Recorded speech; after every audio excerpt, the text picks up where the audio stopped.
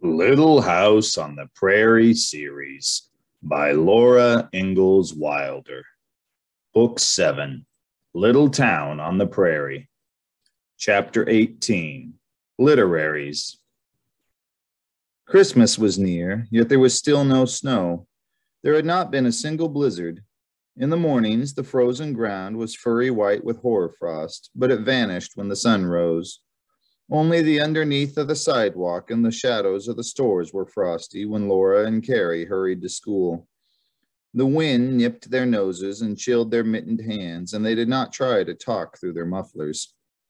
The wind had a desolate sound. The sun was small, and the sky was empty of birds. On the endless, dull prairie, the grasses lay worn out and dead. The schoolhouse looked old and gray and tired. It seemed that the winter would never begin and never end. Nothing would ever happen but going to school and going home, lessons at school and lessons at home.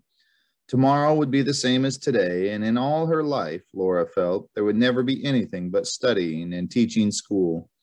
Even Christmas would not be a real Christmas without Mary. The book of poems, Laura supposed, was still hidden in Ma's bureau drawer. Every time Laura passed the bureau at the head of the stairs in Ma's room, she thought of that book and the poem she had not finished reading. "Courage," he said, and pointed to the land. "This mounting wave will roll us shoreward soon." She had thought the same thought so often that it was stale, and even looking forward to the book for Christmas was no longer exciting. Friday night came again. Laura and Carrie washed the dishes as usual. As usual, they brought their books to the lamplit table. Pa was in his chair reading the paper. Ma was gently rocking, and her knitting needles were clicking as they always did. As usual, Laura opened her history book. Suddenly, she could not bear it all. She thrust back her chair, slammed her book shut, and thumped it down on the table. Pa and Ma started and looked at her in surprise. "I don't care," she cried out. "I don't want to study. I don't want to learn. I don't want to teach school ever." Ma looked as stern as it was possible for her to look. "Laura," she said, "I know you would not swear, but losing your temper and slamming things is as bad as saying the words. Let us have no more wooden swearing." Laura did not answer. "What's the matter, Laura?" Pa asked. "Why don't you want to learn and to teach school?" "Oh, I don't know," Laura said in despair. "I'm so tired of everything. I want something to happen. I want to go west. I want to just play, and I know I'm too old." She almost sobbed, a thing she never did. "Why, Laura!" Ma exclaimed. "Never mind," Pa said soothingly. "You've been studying too hard, that's all." "Yes, put away your books for this one evening," said Ma. "In the last bundle of Youth's Companions, there are still some stories that we've not read. You may read one to us, Laura. Wouldn't you like that?" "Yes, Ma," Laura answered hopelessly. Even reading a story was not what she wanted. She did not know what she wanted, but she knew she could not have it, whatever it was. She got the Youth's Companions and pulled her chair to the table again. "You choose the story you want, Carrie," she said. Patiently, she read aloud while Carrie and Grace listened wide-eyed and Ma's rocker swayed and her knitting needles clicked. Pa had gone across the street to spend an evening talking with the men around the stove in Fuller's hardware store. Suddenly, the door opened and Pa burst in, saying, "Put on your bonnets, Caroline and girls. There's a meeting at the schoolhouse." "Whatever in the world?" Ma said. "Everybody's going," said Pa.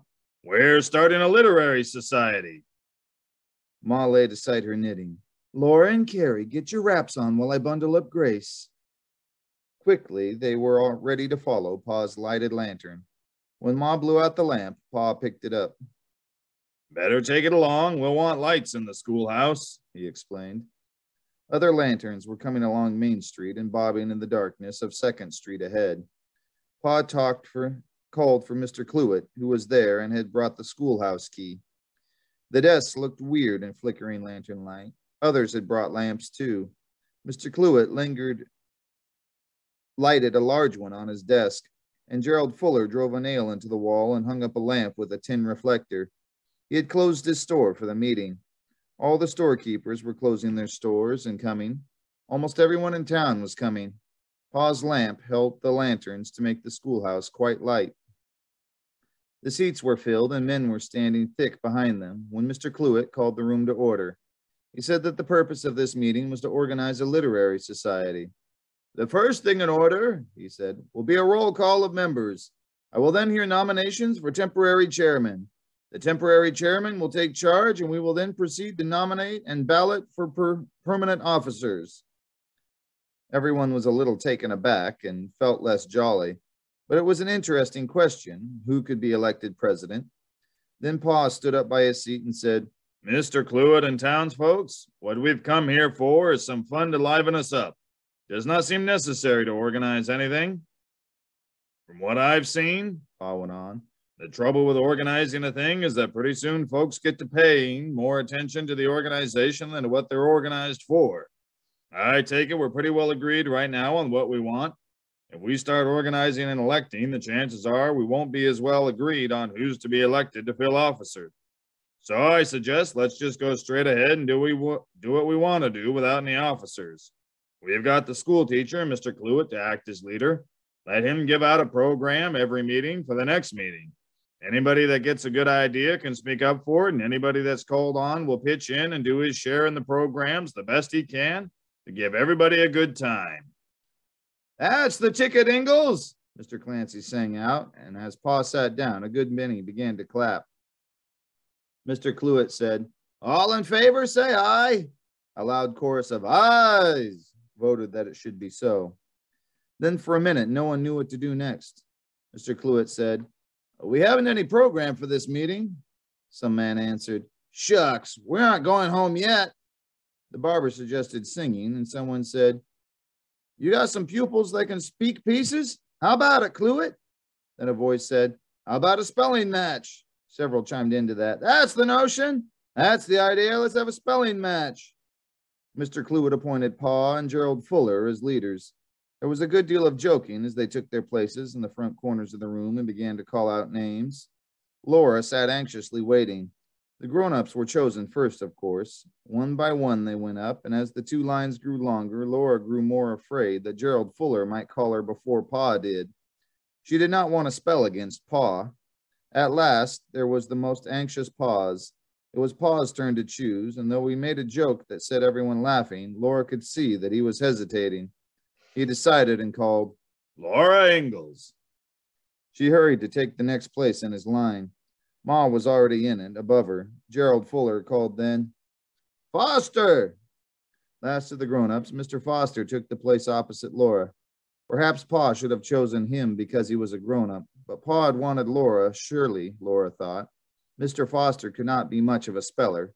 He was one of the homesteaders who drove oxen, and last winter he had stupidly jumped off Almanzo Wilder's horse, Lady, and let her run away while he fired at the antelope herd, though he was not within range.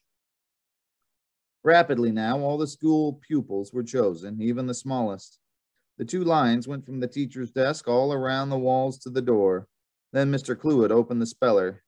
First he gave out the primer words. Foe, low, woe, row, row, hero. And he caught Mr. Barkley. Confused, Mr. Bradley spelled hero, H-E, he, R-O-E, row, hero. And the roar of laughter surprised him. He joined in it as he went to his seat, the first one down. The words grew longer. More and more spellers went down. First, Gerald Fuller's side was shorter, then paused, then Gerald Fuller's again. Everyone grew warm from laughter and excitement. Laura was in her element. She loved to spell. Her toes on a crack in the floor and her hands behind her, she spelled every word that came to her. Down went 4 from the enemy's side and 3 from Pa's. Then the word came to Laura. She took a deep breath and glibly spelled differentiation, D-I-F, diff, F-E-R, fer, differ, E-N-T, ent, different, I, differenti, A-T-I-O-N, shun, differentiation. Slowly, almost all the seats filled with breathless, laughing folks who had been spelled down. 6 remained in Gerald Fuller's line and only 5 in Pa's. Pa and Ma and Florence Garland and Ben Woodworth and Laura. Repetitious, said Mr. Cluett. Down went one from the other side, leaving the lines even. Ma's gentle voice spelled repetitious, R-E, re, P-E-T, pet, repet, I, repetitious, T-I-O-U-S, repetitious. Mimosacrius, said Mr. Cluett. Gerald Fuller spelled Mimosacrius, M-I-M, Mim, O-S-A, Mimosa, T-I. He was watching Mr. Cluett. No, S-I, he began again. That's got me beat, he said, and sat down. Mimosacrius, said Florence Gerald. M-I-M, Mim, O-S-A, Mimosa, T-E, and she had been a school teacher. The next one on Gerald Fuller's side went down. Then Ben shook his head and quit without trying. Laura stood straighter, waiting to spell the word. Now at the head of the other line, Mr. Foster began. Mimosacius, M-I, me, M-O, mo, Mimo, S-A, sa, Mimosa, Cius, C-E-O-U-S, shus, Mimosacius. A great burst of applause rode up, and some man shouted, Good for you, Foster!